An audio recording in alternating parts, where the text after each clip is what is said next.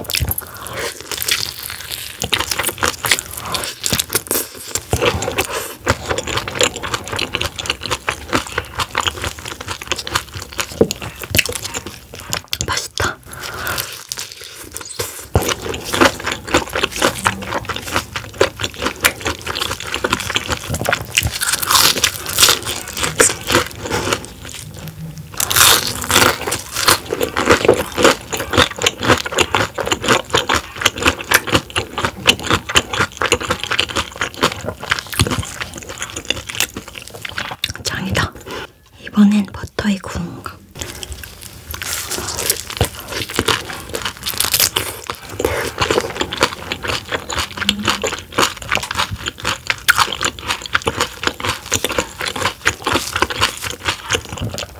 맛있어.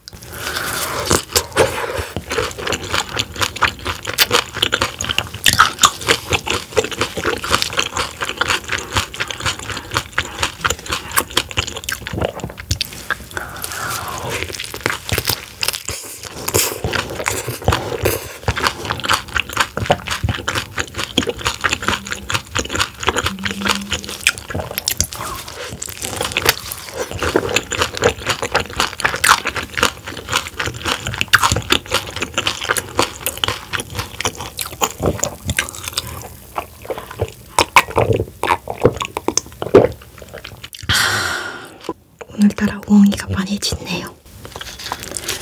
튀긴 게 더 맛있어.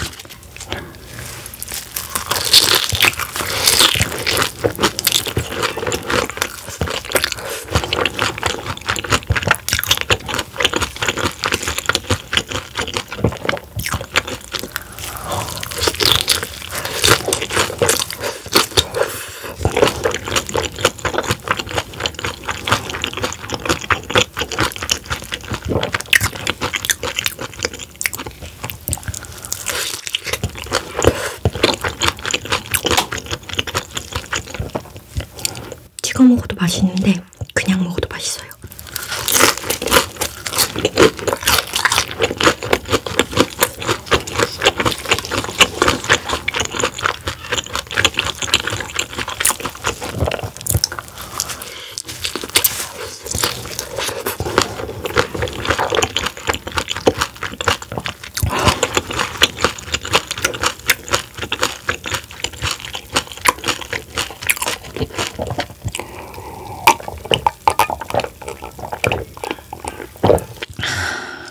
통통한 거.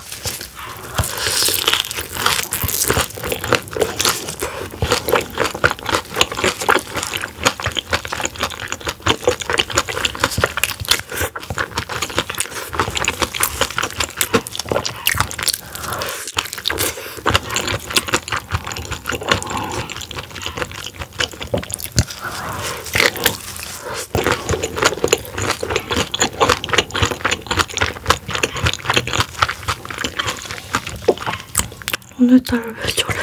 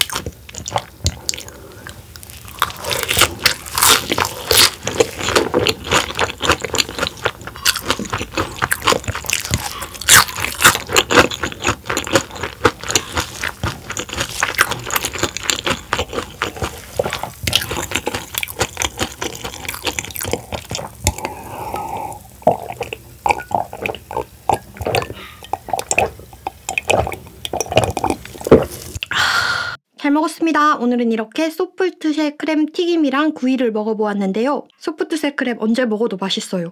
먹기도 너무 편하고 내장이랑 살도 막 크리미하면서 녹진하면서 막 아무튼 맛있어요. 오랜만에 너무너무 먹고 싶었는데 너무너무 대만족입니다. 그럼 여러분 오늘도 시청해주셔서 감사합니다. 안녕.